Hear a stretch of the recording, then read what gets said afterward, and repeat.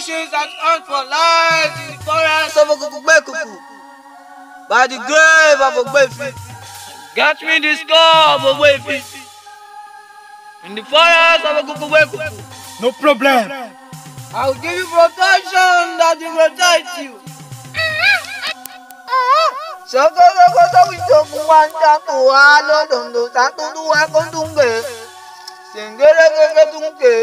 This will protect you from the spirits and the wild animals. No problem. Get me the skull of Ogbefi. I'm ready to make the money. Go, my son. Go.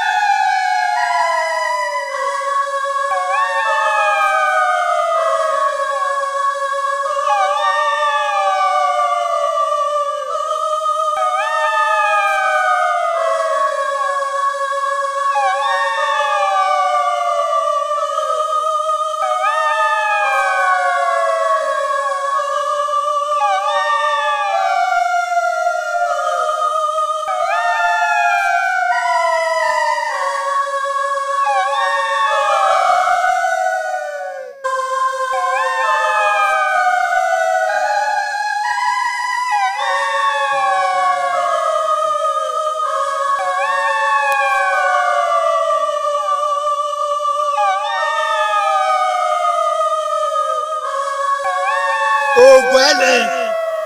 Now to Gwele also see the grave. Now to dig and collect the scum and the shine.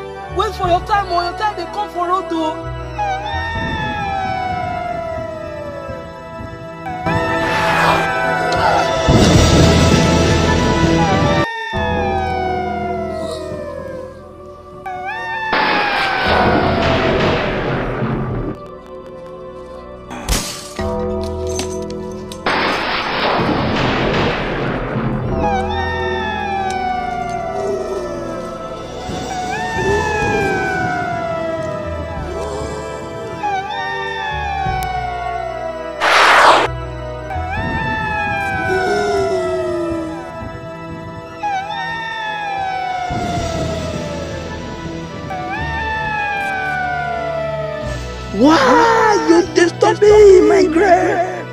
You must die.